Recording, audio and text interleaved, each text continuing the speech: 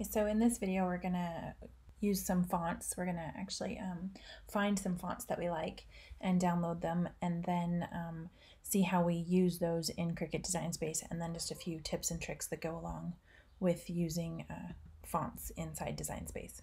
Okay, so the first thing I'm going to show you is you can go out and find fonts at websites like DaFont or Font Bundles, or if you happen to be in a Facebook group like this one here, Free SVG Files and Fonts, and they give you a suggestion for a font, this is how you would go ahead and get that font and then use it in your Cricut Design Space. So the first thing I'm going to do is go to this DaFonts, and I could actually search it right here if I wanted to, and it would give me the font that I want. And we're going to do I Love Glitter because it's super popular.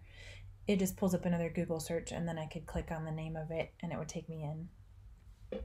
And then once I'm here, I can just click this download button. I'm not going to download this just because I've already got this font on my laptop, and I'll show you how I installed that and then how to access it in Cricut Design Space in a second. I'm actually going to download a different font and walk you through that process, but just so you know, this is one of those ones that's super popular, and this is how you could go about finding it. You could also just search right here on DaFont. So let's just say I want a KG font, and oh, that's for the preview, sorry. So if you wanted to see what it looked like, you would put it in here. So I could say another, and then let's make it large and submit. That wasn't the search box, that's over here. Okay, so it shows you what that font looks like once you're using it. There are also all these little swirly gigs and things that go with it, and it tells you which keystroke it is that gives you those things when you come to this site for her font. So if I were to use the lowercase dash, it would actually give me this heart swoosh, okay? Or if I were to use this up and down space key, or I don't even know what that thing's called, it's like the vertical dash, it would be a filled in heart swoosh, okay? So if you're unsure of which characters to use to make a design, you can always come back to this font on DaFont. Let's say I wanted to search for a different one like KG Penmanship. Oh, she's not listed on here. Let's try something called Carrot Cake. Oh, I'm like batting 100 today on fonts that are available on DaFont. Anyway, you can do a search up there if you know what you're looking for. Otherwise, you just end up spending a ton of time browsing. Okay, this one took me to an ad. Let's just go to new fonts here. Okay, so this is how you browse DaFont, and you can download right from this, or if you want to see what the characters look like in a font, then you click on it to go in and see. So let's say we're interested in this one. I can click on it, and then it'll give me a preview of what the different characters look like and what happens when I type some of these different characters that aren't as common. Like brackets are actually going to turn into these like swooshy things. And I can see what it looks like when I say I love fonts, and let's use a bracket just for fun. Okay, and then it shows you right here what it looks like when it's typed out. Okay, and then two different brackets made two different designs. Okay, this one has more of the dots in it. So that's DaFont, and then you would just click download, and it would go into your downloads folder or wherever it is that you store downloads on your device. Okay, I was floating around in this group the other day and saw this goodies one that I really wanted to try, and so I'm going to go over here to Font Bundles, which is what she's linking here.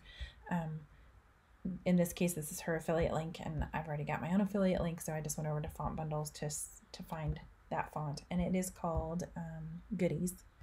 Okay, so I'm just going to come over here and search Goodies. I think this might also be where I got the Carrot Cake and a couple other fonts that I use frequently. Okay, so currently this one is free. It also shows you other fonts that you would have to pay for, and the price is usually here at the bottom. So I'm going to just click this one, and I'm going to tell it download now for free.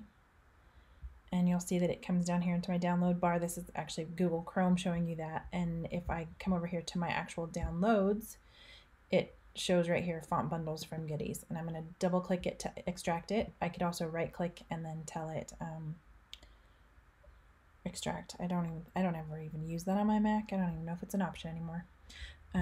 Okay, and then I usually just throw this part away because it's a duplicate. And then when I go into the font, it shows that there's regular OTF and then regular TTF. And it looks like there's a lowercase and an uppercase.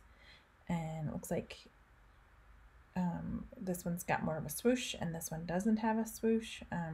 So this is called Goodies Alternate 2. Okay, so you've got options with this one. You don't have to install all of these. Choose if you want OTF or TTF. Really, for design purposes, I haven't seen much of a difference. This is like a true text font, and then this is, I looked it up one day and I can't remember what it is.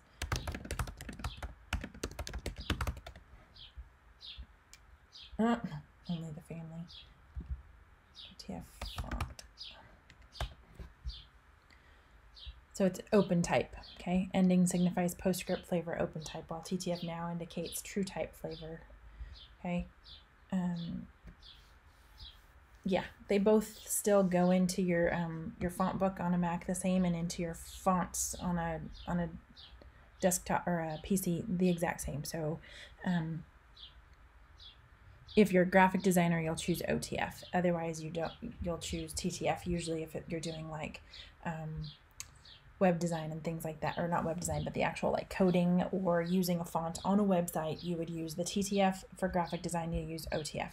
Whichever one you install or it comes with is you're going to be just fine for us, but in this case, I'm just going to install the OTF.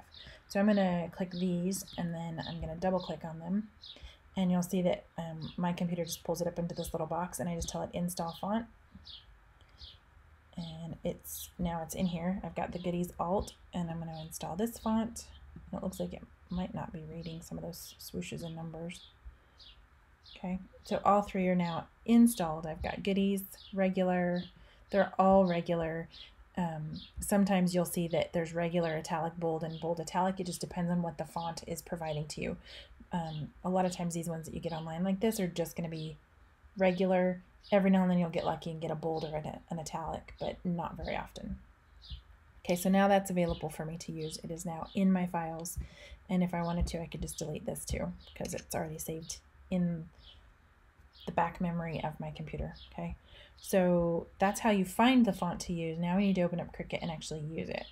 Okay, so we're going to pretend that we're doing a project here, and you don't have to do anything extra special to now use that font. You only had to install it on your device. So if I wanted to type text here, and let's just,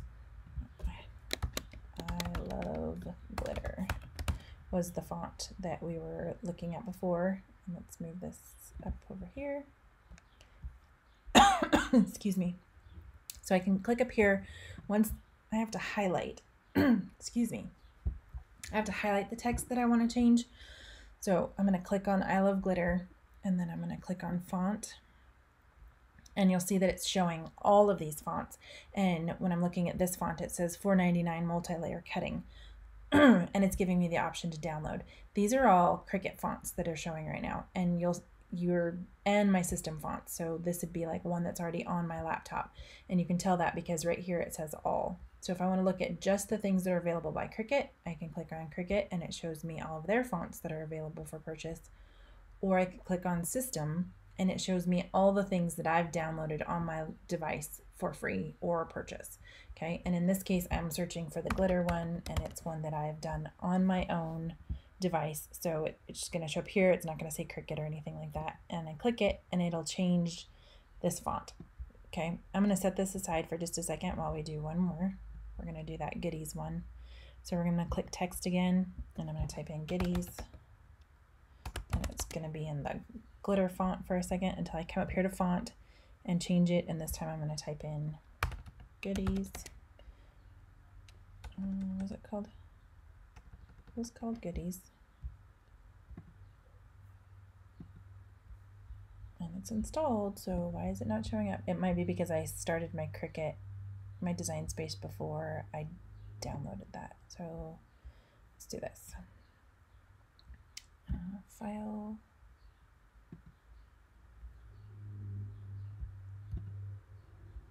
Let's just see if it pulls it, because it needs to refresh. I don't want to have to restart it, because that'll take forever.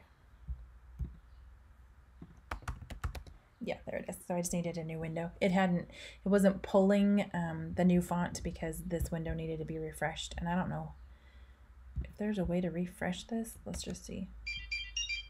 I just did Command R and it's going to give me a whole new project. So we lost the other one. We'll start again.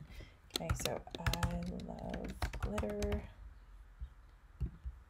And we'll change this to I love glitter. So note to self, download all of your fonts that you want to use for your project before you start the project, or save it and then go out of Cricut Design Space and then come back into it, because otherwise it's not going to recognize those fonts that you've just installed. Okay, and then this one's going to be goodies, and now it should show up because we refreshed our page. And we've already got a script, so let's do this one. Okay. So there's the goodies font, and then this is the I love glitter font. And you'll notice that this one is like too spaced out. So this is a script, and you want it to cut as one word. Like you want love to be one word and glitter to be one word. So we have to do a little bit of finagling with this. And so this is where the working with text inside Design Space comes in. When I click on this, it's all one unit and it goes together. And when I go to click on make it, it's probably going to be, yeah, it's keeping it together, which is good, but it's not how I want it to be. So I'm going to go back and change it. Let's see, cancel. Okay, so for this font, I am actually going to ungroup, which means now all of these letters are separate all by themselves. And then I can click on a letter and just use my arrow key, or I can use this position, and it's going to be either X or Y. Y is going to go up and down, X is going to go left to right, and I can just kind of move its orientation over a little bit. And it's probably easier just to use your arrow keys, but if you needed to be a little bit more precise, you could use that location thing or this position. And you can also zoom in to make it just a little bit more precise. Click and drag helps too, but zoom in if you're feeling like you can't really see what you're doing. Okay, so now I'm going to drag all these over, and then I'm going to regroup or attach, because I want them to all cut together first time as one thing. And I don't care if love gets like cut separately. I just want to make sure that all of this gets cut together. And I don't really like the way that that E is gonna connect to that T, but oh, there we go. Let's do it that way. There we go. So now it looks like we actually wrote it in cursive. So highlight all of them and click attach, and that'll keep them together when they actually go to the Cricut machine to cut. Okay, same thing if you wanted this goodies to be closer together or more spread out, or maybe you want to put a dash in there but you forgot to. So you can ungroup them and select these three and slide them over, and then maybe add like a shape for your dash or whatever. Maybe this font didn't have a dash available, so we'll just make our own, right? Oops, we gotta unlock, drag, and we'll just put that right there. So now these will all, I can group this together again and attach. Group will hold it together, but it won't cut it together. Let me show you what I mean. So let's go group, and then let's go to make it. And see how now it says Siruj, okay? And our dash is up here. It didn't hold all of our stuff together. It didn't hold our I with our love glitter either, or keep it in the same order. Cricut shoves it all up here in this corner so that it saves you material, which is great. But in this case, we want our fonts to be printed a certain way because we're going to put it on a shirt, or it's going to go on a tote that way, right? So let's go back. We're going to cancel this make, and then let's say I want it to be like, I love, let's make the love a little bigger. I love glitter. And glitter we want to be the same size as the whole thing right there. Okay, and then we attach them. And we attach these.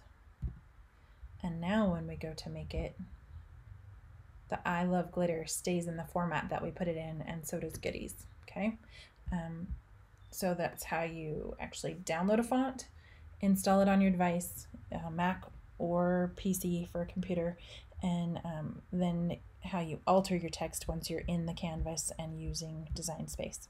Okay, if you have any questions, leave them in the comments. Don't forget to hit subscribe, share with your other crafty friends, and let me know if you would like any other tutorials. Thanks for watching.